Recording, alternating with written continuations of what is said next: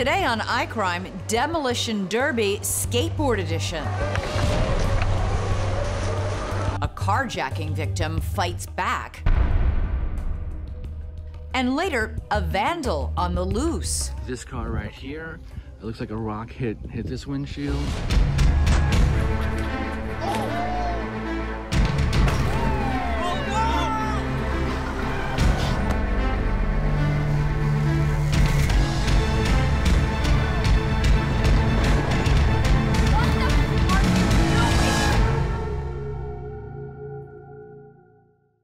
I'm Elizabeth Vargas, and this is iCrime. In our first video of the day, we see the shocking moment an SUV in an alleged hit and run plows through a busy street teeming with skateboarders, with the man he hit still clinging to the hood of his vehicle. It's 2017, and the city of Sao Paulo, Brazil is hosting a major skateboarding event. It's attended by thousands. Some roads are closed off to give skateboarders the freedom to skate through the streets in peace. In the video, skaters cruise up and down Augusta Street, seemingly having a great time, until the event takes a terrifying turn. Crowds of participants are skating through an intersection when all of a sudden, a black SUV barrels through. If you look closely at the footage recorded from a nearby building, you'll notice something on the hood of the car. It's a person. Another cell phone at street level shows a skateboarder riding the hood of the wayward vehicle. Most of the windows have already been broken. As the skateboarder kicks through the windshield, several other attendees give chase. Yet another video starts just as the SUV pulls into the main thoroughfare. Almost immediately, the car is surrounded and attacked by angry skateboarders.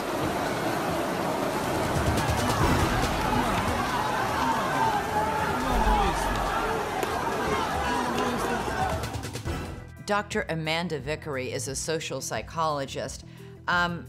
Were you surprised to see how the skateboarders reacted en masse in following this car as it was plowing through this crowd? Absolutely. I mean, normally people's reaction and the smart thing to do is to run away from violence, but so many of them turned and chased the car down. And I wonder if it has something to do with how many similar incidents we have seen of this in recent years. I feel like maybe 10 or 15 years ago, if you were in a crowd of people and a car came in driving through, you might pause, you might think, are they lost? Are they confused? Whereas nowadays, we immediately think, oh no, someone's trying to run us over. And that may have been what caused them to react and realize what was going on so quickly. You're a psychologist. That's your expertise, is to sort of get into why people do what they do. Why would a driver plow through a crowd like that? He's lucky he didn't kill somebody. Well, my guess is that was probably his intention, unfortunately. This is an act of mass violence, just like a mass shooting, except instead of choosing a gun, he chose to use a car. And we don't know why he chose that. Maybe he didn't have access to a gun. Maybe it felt less personal. You don't have to maybe get quite as close to your victims or necessarily hear what's going on. Maybe he did it because it allowed for him an easier escape, which worked out because to our knowledge, he was never found and never arrested. One of the more harrowing parts of the video is that you see one of the skateboarders hanging on the hood of the car as he continues plowing down this street, sort of, sideswiping skateboarders. He did hurt one of them quite badly. Is that just adrenaline from the skateboarder's part, to jump on the car or land on the car and then hang on for as long as he did? Well, that's a good point, because skateboarders may have sort of this thrill-seeking type of personality, and that may have been what led him to react like that. And it's interesting because normally my advice would be run the other way, get out of the situation. This may have led to why no one was killed and why more people weren't injured. According to local reports at the time, several skateboarders were injured by the runaway SUV, suffering bruises, and one man suffering a broken leg. Officials say the street was closed to drivers to accommodate the event, and they are still trying to identify the driver of that SUV. Our next video features a driver whose reflexive instincts may have saved his life. Imagine driving on a single-lane highway overpass when all of a sudden the car in front of you blocks you, and a gang of thugs leap out and try to attack your vehicle. That was the reality for the truck driver in our next video, recorded on his dash cam. The driver behind the wheel of this truck is on a single-lane ramp, merging onto a highway in Chile. He follows behind a slow-moving SUV when suddenly the SUV stops in the middle of the narrow overpass for no apparent reason. The truck driver is forced to stop as well. The overpass is so narrow, it's impossible to go around. Then, two men jump out of the SUV and start moving toward him, one armed with a gun. In a flash, the truck driver shifts into reverse and backs up, before he then stops and floors it, smashing into the much smaller vehicle. Glass shatters from the rear windshield as the attempted carjackers head for the sides of the road to avoid being crushed. With horsepower to spare, the truck pushes the SUV hard enough and long enough to make it to the main highway, where he can finally escape. In this case, there's an obvious attempted carjacking. And if you live in an area where these things are common, you tend to know what to look for in this situation. So you can see that the people who are attempting to jack this guy's truck, they pulled him into what's known as a choke point. And a choke point could be whether you're in a car or you're on foot. And it's just an area that limits your movement left or right and slows you down so that they can accomplish whatever it is they're setting out to do. In this case, it looks like a one-lane overpass that goes into oncoming traffic. So he's going to be forced to slow down anyway, and he's got no escape routes left or right. What the driver did was, it looks like in the video, he backs up slightly, thinking that maybe he can reverse and go backwards, but you don't know how much traffic is backed up behind him. So then, because he's in a bigger vehicle, he made the only obvious choice, which is to go forward. And he pushed the smaller SUV out of the way and was able to get out into the traffic and escape the situation altogether. When it comes to options, you have 4 in any violent encounter, and that's always going to be avoidance, escape, de-escalation, and confrontation. Now, de-escalation isn't really a factor in a situation like this where you have a carjacking. Avoidance comes with situational awareness, knowing what areas to avoid, areas where carjackings are common and things like that. This guy chose the escape option because he's already in the middle of the fight and he's got to find a way to get out of it.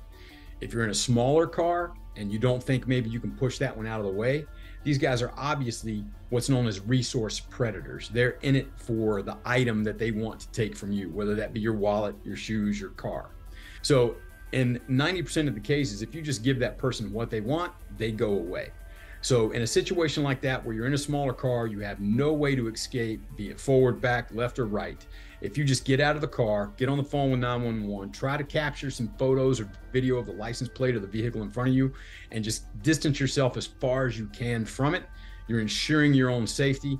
They'll take your car, but hopefully that can be recovered and you walk away with your life.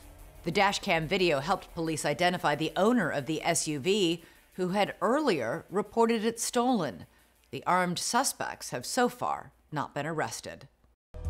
Coming up, catching winks instead of speeders. Are you all right, mate? Yeah, mate, all good. I was just making sure you didn't have a heart attack or anything. Nah, all good, mate. Just falling asleep on the job. Just dropped off, mate. Ah, there you go. It's all right.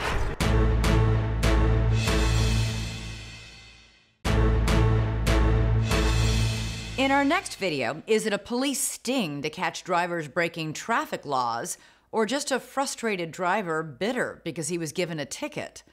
In the state of New Jersey, the law states that a driver must yield to a pedestrian at a crosswalk. A recent recipient of a ticket for failing to stop for a pedestrian took to social media to voice his complaint that the ticket was actually entrapment as he attempts to expose the undercover operation. This lady has been standing at this corner, fake crossing the street for Burlington Township, or Burlington County.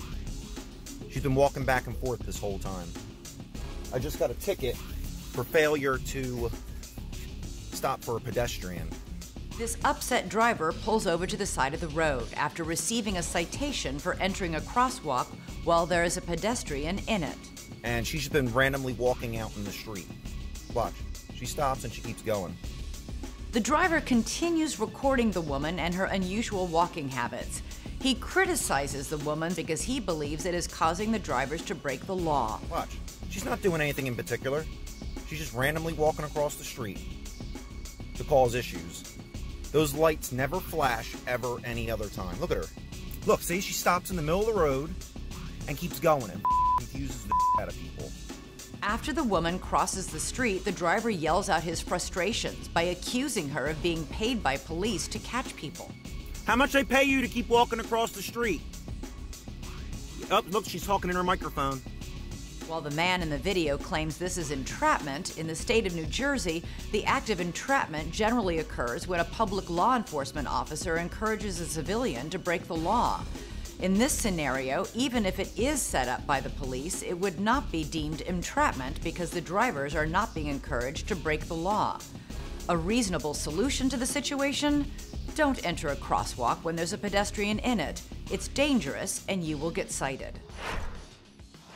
For decades, environmental activists have performed eye-catching publicity stunts at iconic locations in hopes of sparking media attention to highlight their causes. Greenpeace has hung banners from the Christ the Redeemer monument in Brazil and over Notre Dame Cathedral in France. More recently, global warming protesters have infiltrated museums and art galleries across Europe. As we're about to see, one Italian group's civil disobedience landed them in a sticky situation. The man and woman seen here have glued the palms of their hands to the iconic Botticelli painting Primavera, which means spring, at the Uffizi Gallery in Florence, Italy. They're members of the group Ultima Generazione, or Final Generation. Their mission? Raise awareness on climate change by targeting famous works of art. The duo, each with one hand stuck to the glass shield in front of the painting, struggle to unfurl a banner with their free hands. It reads, "No gas, no coal." Plenty of tourists have lined up to see the 554-year-old masterpiece, so they have an audience.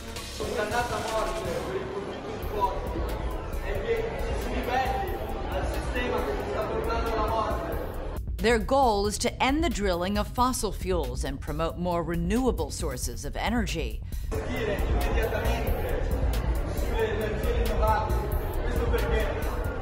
As gallery visitors gather round and record the whole event on their cell phones, security arrives. Turns out the glue, thankfully, isn't super glue, and with one yank, the guard removes both the protesters' hands and drags them away.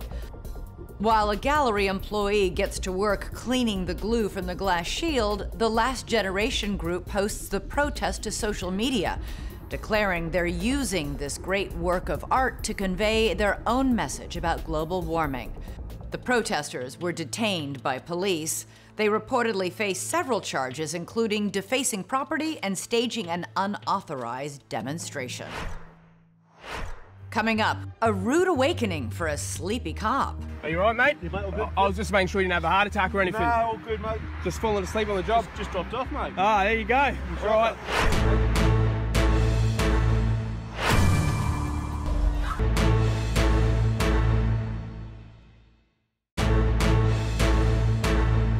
Welcome back. In our next video, a car vandal in San Francisco strikes an entire block in broad daylight, literally walking down a street and swinging a sledgehammer at the windows of cars parked along the side. In recent years, San Francisco has dealt with an epidemic of car break-ins, but in this case, the vandal didn't try to break into any of the cars. He just wanted to ruin a lot of people's day. And as you can see in this video of the aftermath, he did. A resident records the long line of cars with smashed windows and an owner distraught at the damage. All right, so here we are on Lake Street. So here's one, the back window's been smashed. Next is a white car with a hole in the middle of its windshield. It looks like a rock hit this windshield. A gray SUV has suffered several instances of damage. And then this car here, the front got it looks like a rock or something hit. As he reaches the end of the street, he stops to document the broken glass on the ground, explaining the local term for it. More of the San Francisco diamonds. So we had a whole string of cars all along Lake Street hit apparently overnight. Even though the vast majority of property crimes go unsolved in San Francisco, police were able to arrest a 35-year-old man in this case. He faces 9 counts of felony vandalism. No answers yet on why on earth he would do this.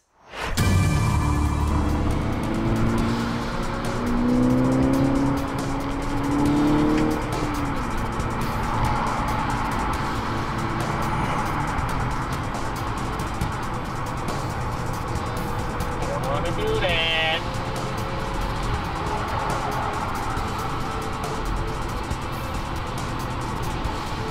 Oh! Holy! Holy!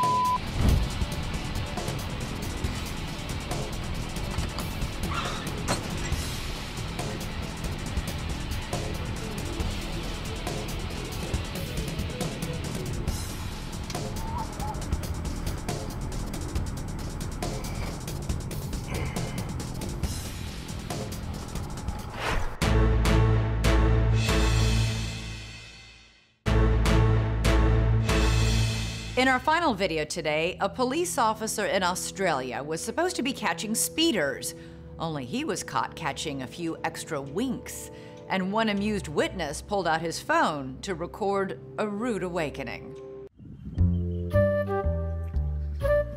All right, so I'm just on Narangba Road in Kalanga, and there's a spot here where an unmarked police officer normally sits, and he's sitting here right now. Looks like he's asleep in his car, and I'm gonna go up and make sure they didn't have a heart attack and die. In July 2016, Cameron Michael Holland spots a traffic officer nodding off in an unmarked car in Brisbane, Australia. He decides to give the napping policeman a wake-up call. There he is, passed out asleep in his car. Look at that, I could walk up here, I could smash that window and take his gun, right? So, he's asleep. Are you right, mate? Yeah, mate, all good. I was just making sure you didn't have a heart attack or anything. No, all good, mate. Just falling asleep on the job. Just dropped off, mate. Ah, there you go. All right. Cheers, mate. Are you right? Yeah, no, just dropped off, mate. All right, sweet. Holland walks away, but not without a few choice words for his fellow Aussies. How's that? That's what we pay taxes for, is for the police to be doing a speed camera, but he falls asleep on the side of the road. When the video went viral, the Queensland Police Service released a statement saying that the service has a fatigue management policy in place to make sure that the risks that arise from fatigue can be identified and dealt with accordingly. Still, probably not a good idea to sneak up on a police officer when he's taking a nap. And that's it today for iCrime. We want to see your videos, so send them to us at iCrime.tv. I'm Elizabeth Vargas, reminding you, be alert and hit record.